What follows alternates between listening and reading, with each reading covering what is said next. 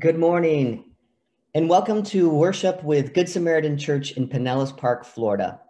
I'm Jeremy Wallace, the seminary intern, and as we always say at Good Sam, whoever you are and wherever you are on life's journey, you are welcome here, and we really mean it. You are welcome here if you are male or female, or a little bit of both. You are welcome here if you have deep faith, or your faith is wavering, or a little bit of both. And as always, you are welcome here if you Zoom or you don't Zoom, or a little bit of both. And on that note, we want to welcome those of you who are going to join us later in the week on YouTube to view our recorded service.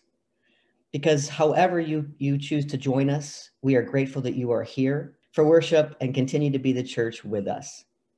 So please join us as we sing our song of welcome, and where we remember the kind of people and the kind of church we want to be.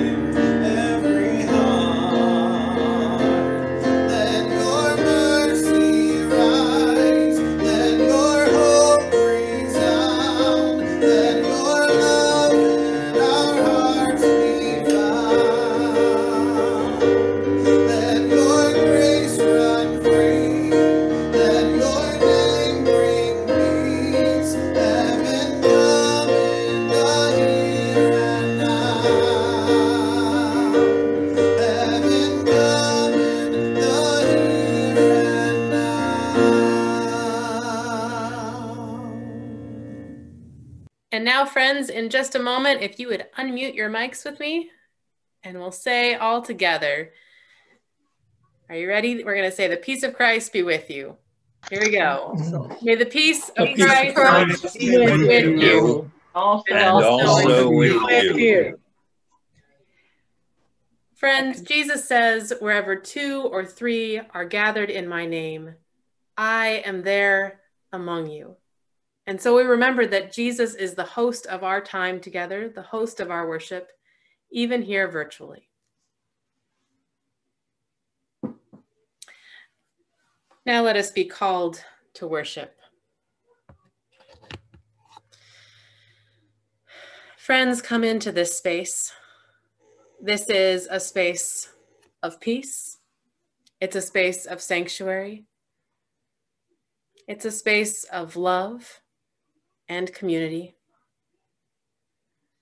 Breathe in deeply.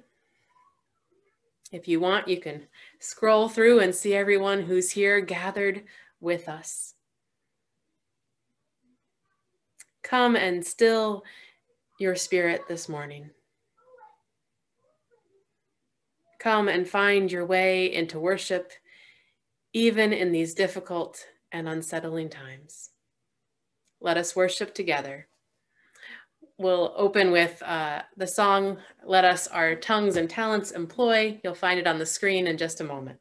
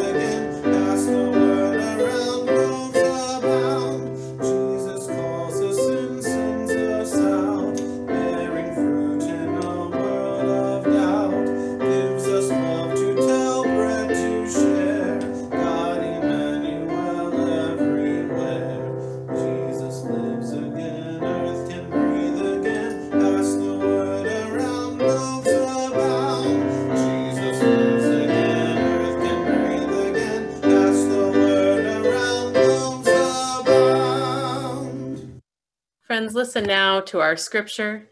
It comes to us from Ezekiel chapter 34, verses 11 through 16 and 20 through 24.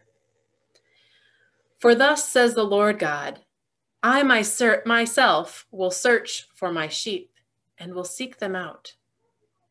As shepherds seek out their flocks when they are among their scattered sheep, so I will seek out my sheep. I will rescue them from all the places to which they have been scattered on a day of clouds and thick darkness. I will bring them out from the peoples and gather them from the countries, and will bring them into their own land. And I will feed them on the mountains of Israel by the watercourses, and in all the inhabited parts of the land. I will feed them with good pasture, and the mountain heights of Israel shall be their pasture. There they shall lie down in good grazing land, and they shall feed on rich pasture on the mountains of Israel. I myself will be the shepherd of my sheep, and I will make them lie down, says the Lord God. I will seek the lost, and I will bring back the strayed, and I bind up the injured, and I will strengthen the weak. But the fat and the strong I will destroy. I will feed them with justice. Therefore, thus says the Lord God to them, I myself will judge between the fat sheep and the lean sheep. Because you pushed with flank and shoulder and butted all the weak animals with your horns until you scattered them far and wide. I will save my flock, and they shall no longer be ravaged. And I will judge between sheep and sheep. And I will set over them one shepherd, my servant David, and shall feed them. He shall feed them and be their shepherd. And I, the Lord, will be their God, and my servant David shall be prince among them. I, the Lord, have spoken. For the word of God in Scripture, for the word of God among us, for the word of God within us. Thanks be to God. Friends, will you pray with me?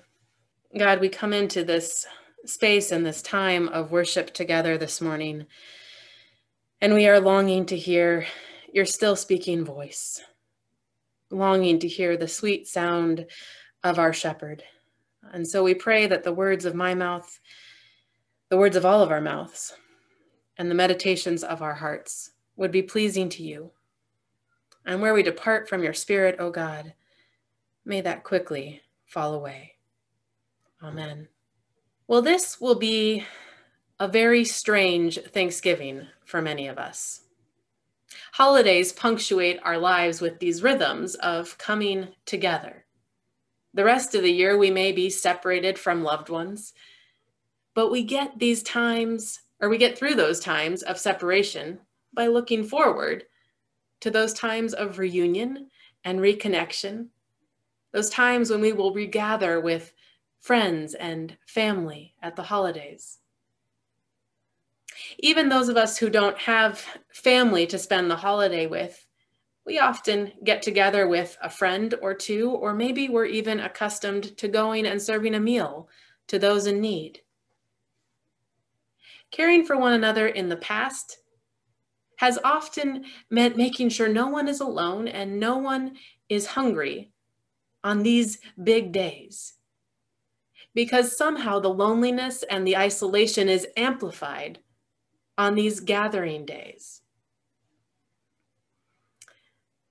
But now this year, with 10,000 American deaths just in the last week due to COVID, the CDC is telling us that caring for each other means staying isolated on these soul-needed gathering days. And wow, is that ever hard? For my family, our extended family lives quite literally across the country from us. My side in Washington and California, and Julie's side in Michigan. And even though there are many holidays that we don't travel to see family, this year the distance feels different. It feels so much greater than it ever has before. It feels impenetrable and indefinite. I haven't been out west in almost 2 years. I was supposed to visit my family this past summer at the end of my sabbatical, but of course those plans changed. I miss my family immensely, and there is grief, there is sadness and some anger that I don't know when I will see them next. I don't know when my kids will see their grandparents or cousins, aunts, and uncles next. In the past, it was the cost of travel that was the impediment. And now it feels like it's so much more. Even for those of you gathering in person with loved ones on Thanksgiving, it will look different this year, right? You may be waving through a window at each other, keeping that barrier between you.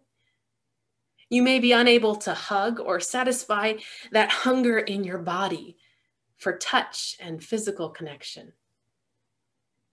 You may be sitting apart, masked, struggling to hear each other or straining to see those crinkles at the edges of someone's eyes to know that they're smiling at you. You may not be able to set your table inside, but we'll have to figure out how to share the meal outside this year, which honestly is much easier for us to manage here in Florida than up north. This year will look different. There's no getting around it. Okay, confession time. I was listening to some Christmas music the other day. Yes, early 2020 seems to warrant some early Christmas music. I heard the song "I'll Be Home for Christmas" come on, and it hit me hard. Yes, many of us will be home for the holidays, even when we'd rather not be. But many of us will be so terribly homesick for the people that make it feel like home. Even as the spiritual formation team and I have started to plan our holiday worship at Good Sam, I find myself oscillating between sadness and anger because, well, nothing, at least nothing safe, nothing will feel quite like home for our Good Sam family this year, quite like the worship we're used to and the community gathering times we're used to. Many of the Hebrew scriptures were written while the Hebrew people were trapped in exile. When they're trapped in a foreign land, isolated, unable to get to what would truly feel like home. And this year I find myself resonating so much with that aching homesickness that fills their pages. I also resonate with that sense of impending danger that they experienced while they were living in enemy territory, feeling powerless, feeling uncertain about the future. These days, a lot of questions fill my mind. Will we have a peaceful transfer of power in this country? Will the vaccines work? When will they become widely available? And how much life will be lost in the meantime? Will this virus take someone I love? Will the economy hold, or will it start to rapidly decline? Will that affect my family? Those I love? Those at Good Sam? How many in our community, in our congregation, will become food or housing insecure? How many will lose jobs? How many will develop mental illnesses? Will the Supreme Court remove my family's legal protections? Will violence toward racial minorities, towards trans-identified folks, continue to escalate? Will white supremacist acts of terror continue? And again, how many lives will be lost in the meantime? Now, I know from my conversations with all of you that I'm not alone in this. Many of us have this constant refrain of these questions playing in the background, even those of us who are not accustomed to what if or worst case scenario thinking. And it's exhausting.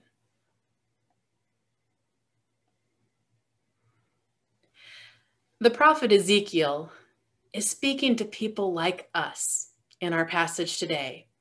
Homesick, exhausted people on high alert. And what he offers by way of comfort is the image of God as a shepherd who promises to lead us home, a shepherd who promises to bring us back together, a shepherd who promises to come find us in all those places where we feel lost and stuck and isolated. Isn't that what we need to hear? That our current reality isn't our forever reality? That someone is leading us out of 2020, pulling us together into one flock again? You may have heard at some point over the years about the lost boys of the Sudan. One of them became the student body president at my college shortly before my time. He had been a shepherd back in Africa, and he described how shepherds were some of the bravest people he'd ever met.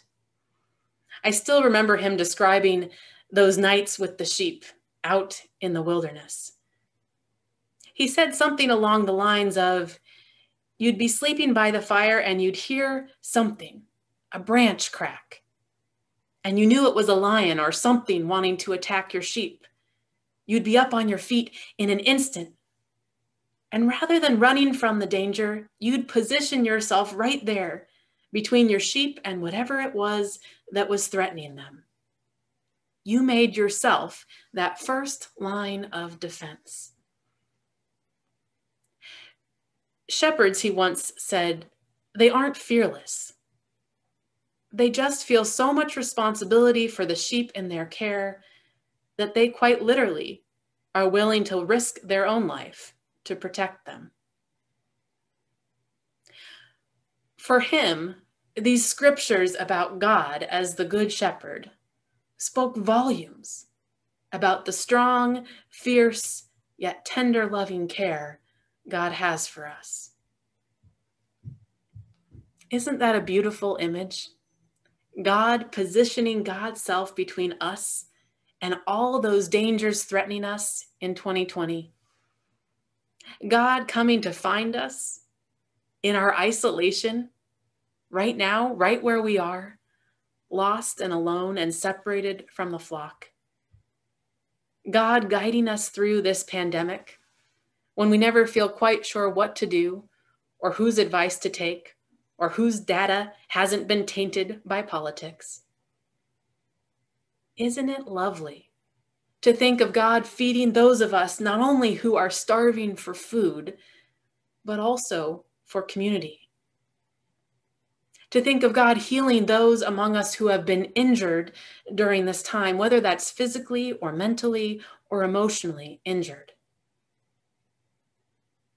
I don't know about you, but I find such comfort in Ezekiel's vision of our shepherd God. When I was 5 years old and a kindergartner, my teacher forgot one day that my mom had told her that morning she was coming to pick me up at school. And even though I told her my mom was coming, she put me on the bus home.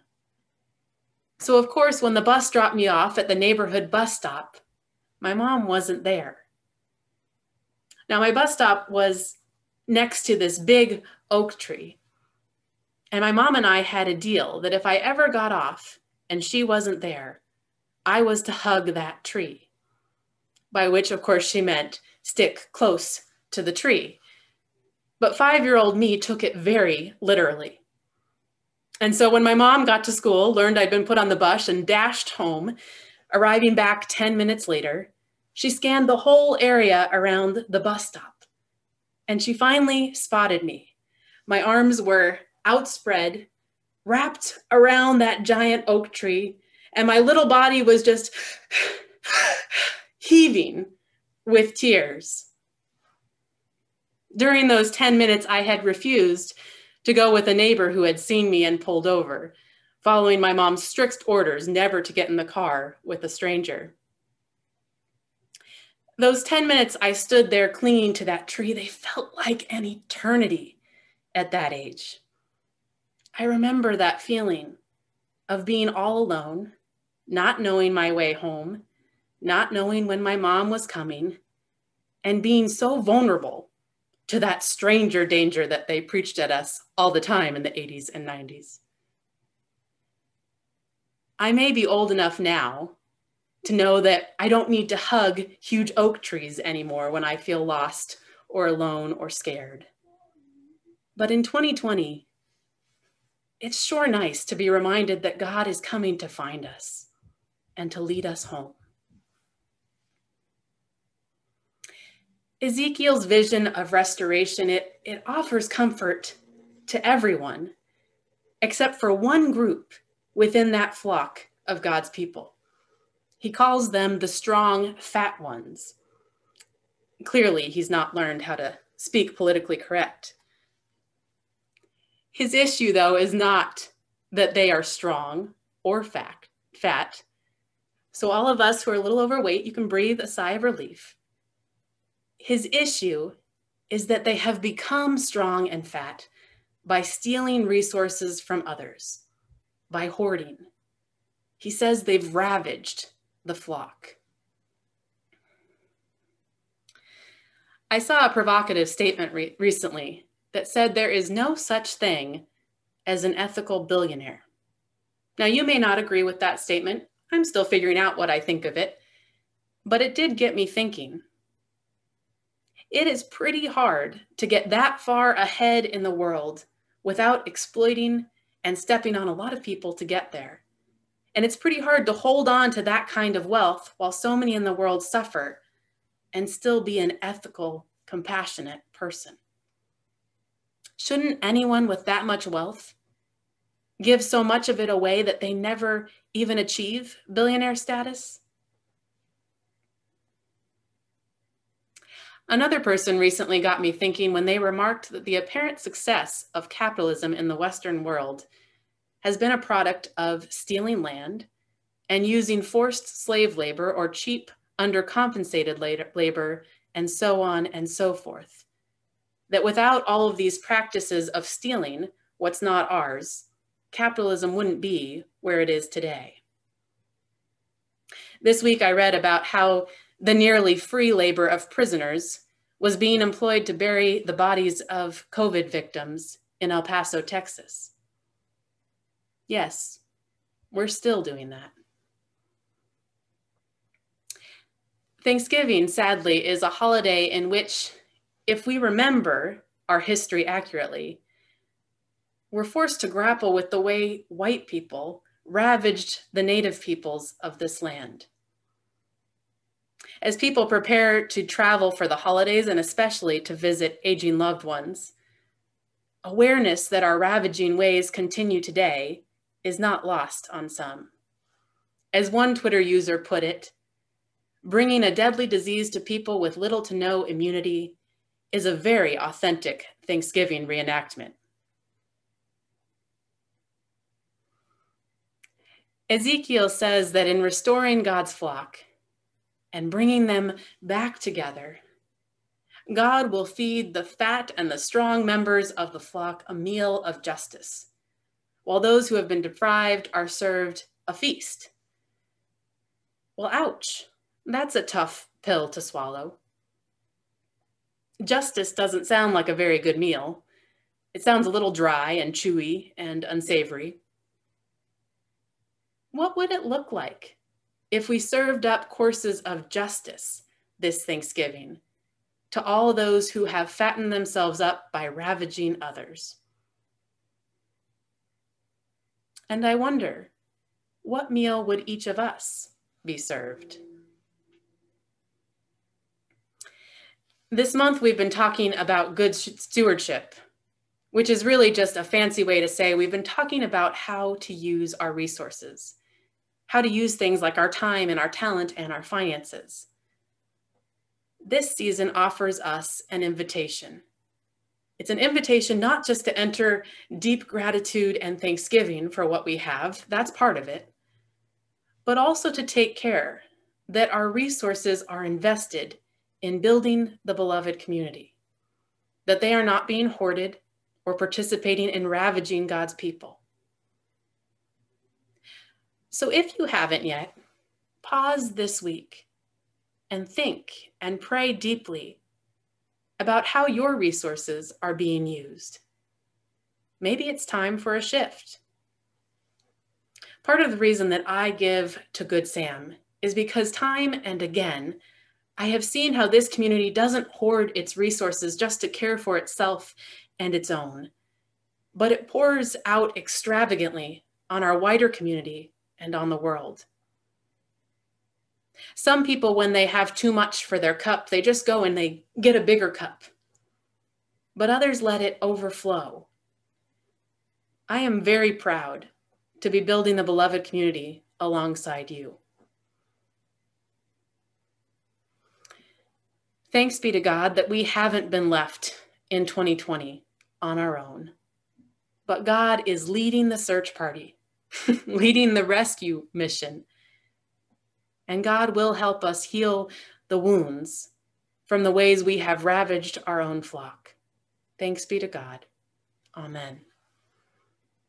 Let's take a moment of silence to digest this story.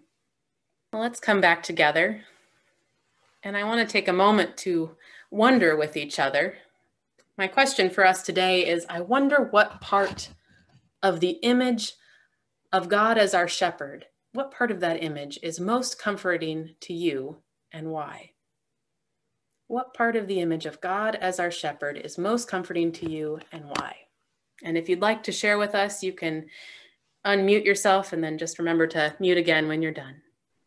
It's Noelle. I remember when we were in Israel and touring the shepherd's fields and the caves where the shepherds would bring the flock in at night. And the wide door of the cave had been partially closed by a low stone wall until there was just an opening for one sheep to go through. And our guide told us that the shepherd would stand in that opening with his legs wide, and every sheep would enter through his legs, and he would run his hands through their coat to see if there were any injury, any briars, any that anything had happened to them to injure them that day. And that image of Jesus as the door of the sheep, and the intimacy of knowing each individual sheep, and looking for its woundedness to care for it in a very specific way, was very powerful. And then when all the sheep are in, like your friend from Sudan, the shepherd lies across that entrance, and again becomes the protective door of the sheep. Thank you so much, Noelle, for sharing that. For others, Excuse me, where was that text from? Ezekiel. Ezekiel, thank you. For others, what is so comforting about this image of God as shepherd? Is there anything that really speaks to you today? This is Martha. I'm not alone because I am one sheep, but there's the whole flock of us there together. And that's very comforting. Yeah, we've managed to find each other, right? Or at least hear each other and see each other, even from a distance. Yeah, thank you, Martha. Anyone else? I was envisioning that often you see Jesus with a sheep around his neck. And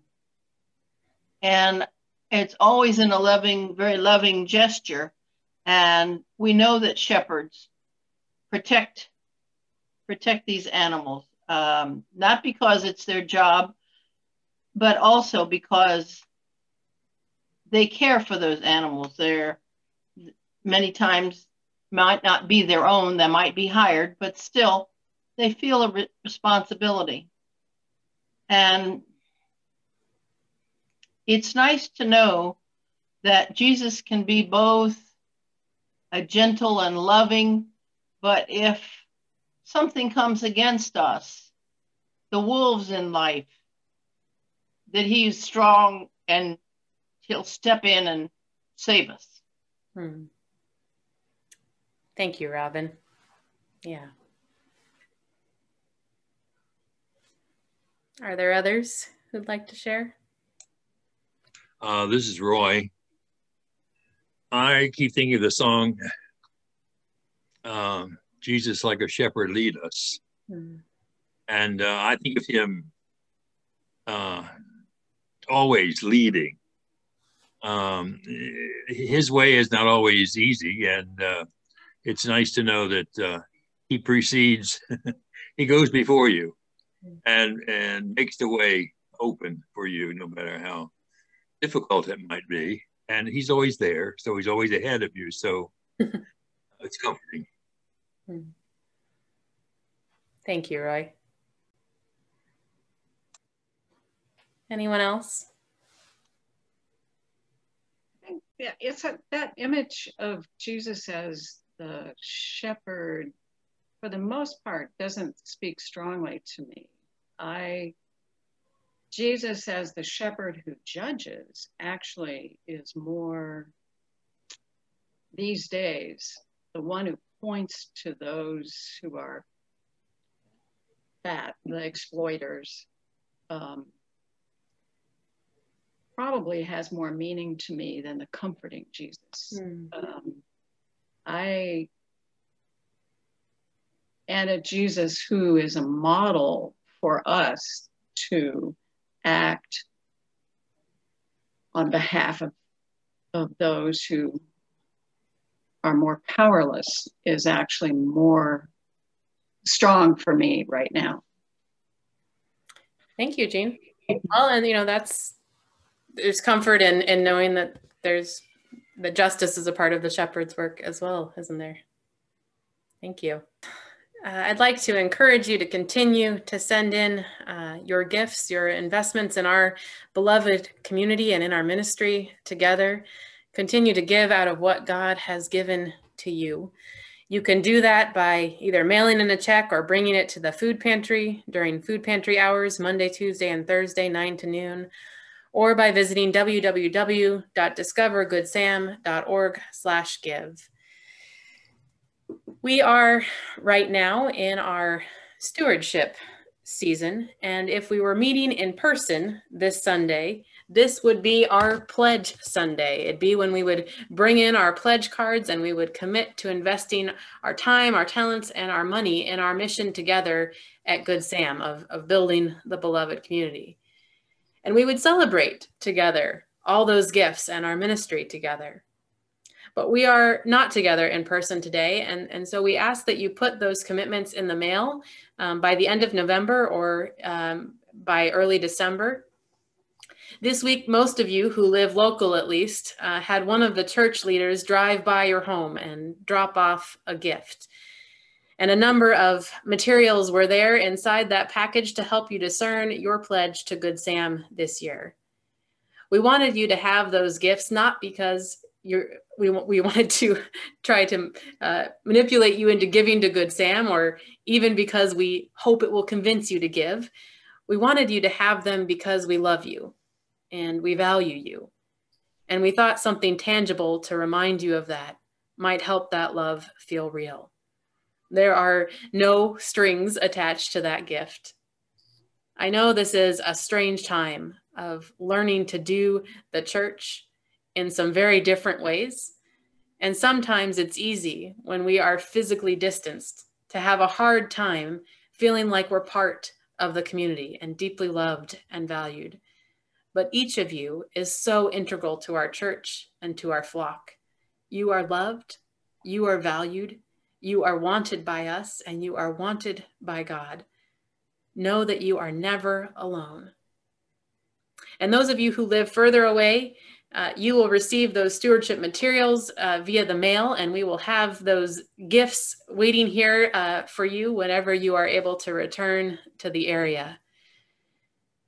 We ask you to prayerfully consider your investment in Good Sam's work this year. And we hope that it comes as an overflowing of God's love and God's provision to you. This month, we have been listening to stories each week from members of our community. We've been listening to stories about times in their life when their cup was empty and how God, through this church or something else, filled them to overflowing. Our final story this week is from Eric Johnson. Thank you, Pastor Jen. I appreciate this. And good morning, everyone. Thank you for the introduction. And to build on Pastor Jen, I received my stewardship package this week, and it was such a nice surprise and delight. I'm working from home, and so to hear the knock at the door, I wasn't expecting. I was like, okay, who's that? And lo and behold, I opened the door, and there was the package at the foot of the doorstep, and probably about 15 or 20 feet away in the distance was Dr. Burrell holding up a sign that Good Sam loves you, and it just totally made my day. So it was just a nice surprise and delight, and just reminded me, well, not reminded, but just confirmed how much I always love our Good Sam family. So thank you, Dr. Burrell, and everybody that putting that together. So for stewardship today, sharing a little story for myself. In general, in life, I try to maintain a positive attitude. I have always viewed my life as a half full kind of guy. Because of this, many friends and families would depend on me as being the go-to guy because I'm a good listener and a supportive person in their life to help with their problems. Well, a couple of years ago, after about 15 years, as many of you know, my marriage was on the rocks. I was putting on a brave front and keeping up my relationship issues pretty quiet. Because of this, instead of feeling half full and overflowing, my cup had felt very empty. Since joining Good Sam 8 years ago now, I've always felt the warmth and genuine love from members and friends of Good Sam. But it was on a Good Sam church-wide retreat about 1.5 years ago that I truly felt surrounded by the power of love and support of God and my Good Sam family. At the retreat, I was able to reflect in peacefulness in nature and could see and feel God's light peeking through the tall shaded trees. I shared my story of marital issues and stress with other Good Sam retreat attendees, and they listened, gave advice and love, and became the half full cup of support that I needed. Since then, the last year and a half, I have evolved and healed through this major life transition by helping Good Sam's vision of building the beloved community through financial support or time like volunteering to collect food for the food pantry, giving out school supplies to our local surrounding area, or reconnecting with our Good Sam family with laughter and smiles via our pop-up events during the past year. These are just a few of the many reasons that brought my cup back to overflowing with love are due to the kindness, love, and support of my Good Sam family, and in turn brought my cup to overflow once again.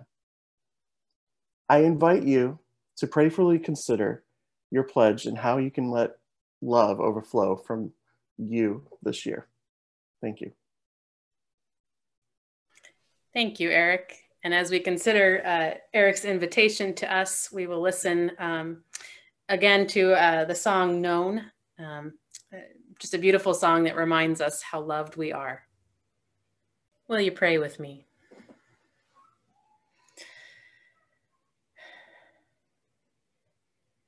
God, we pray that the gifts that come in this week would help us to feed the hungry, help us to show mercy and to do justice. Help us to build your beloved community. Help us to heal wounds and find those who are lost or feeling alone or isolated. I thank you and celebrate the way each of us has discerned or will discern what our commitment to this community will be this year. We give thanks for the love that we experience here, for your powerful presence that we experience when we are together. It's in your name we pray all of this. Amen. Well, we have a couple of announcements. The first is that our food pantry could use soups, saltine crackers, and canned vegetables this week. They're open Monday and Tuesday this week, 9 to noon, closed on Thursday. We have our beloved community groups still happening, and if that's something that would feed your soul, know that those are happening.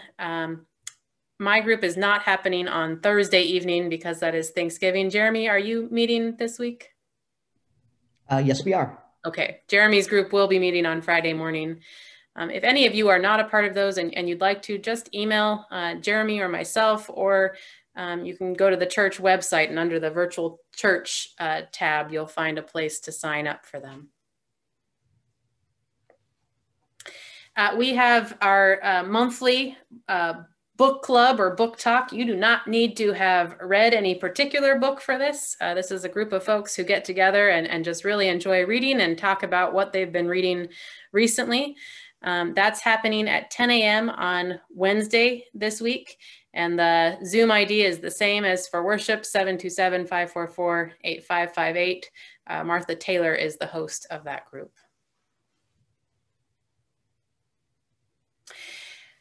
If you are going to be alone on Thanksgiving, we want you to know that there is an hour that day from 4 to 5 p.m. when you can hop on Zoom with us. And those of us who are alone, or even if we're not and just wanting to be with other Good Sam folks, we will be together during that time, and we'll just laugh. And even if you want to bring your food and eat with us, we'd love to be together with you.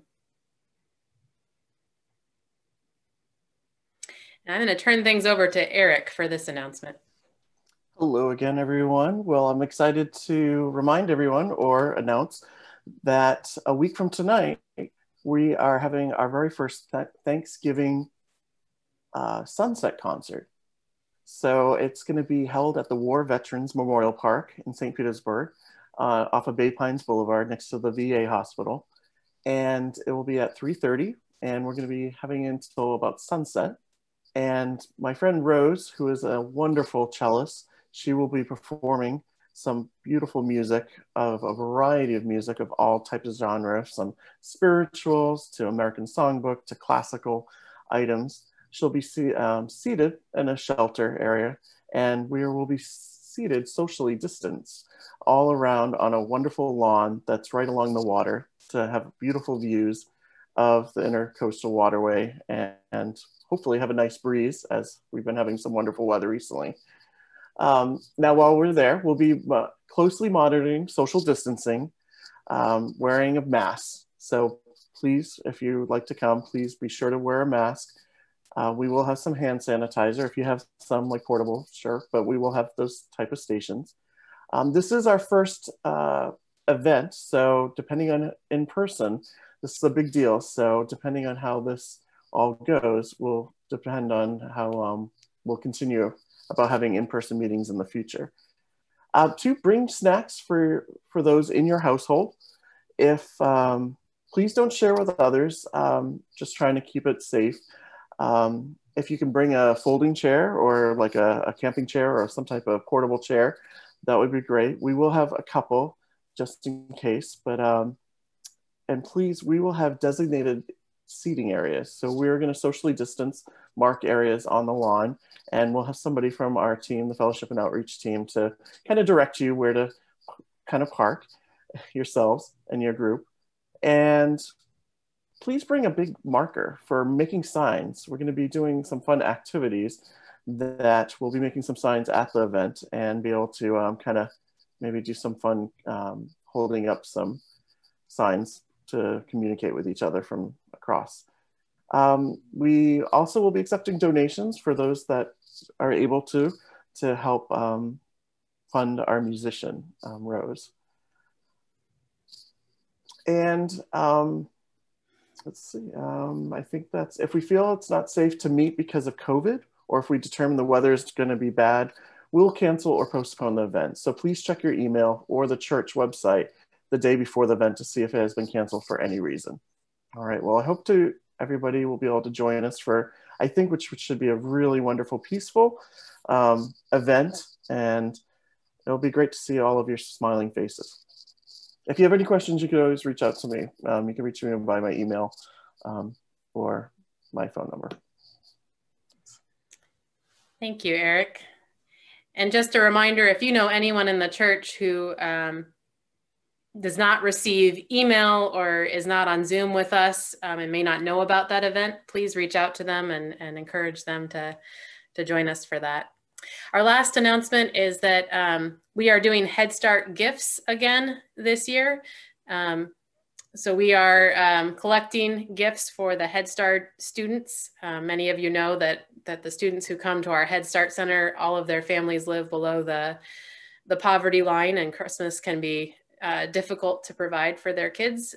So we've had a bunch of backpacks that were donated to us, and we are filling those with a few toys and a gift card to help the parents be able to buy their child a gift.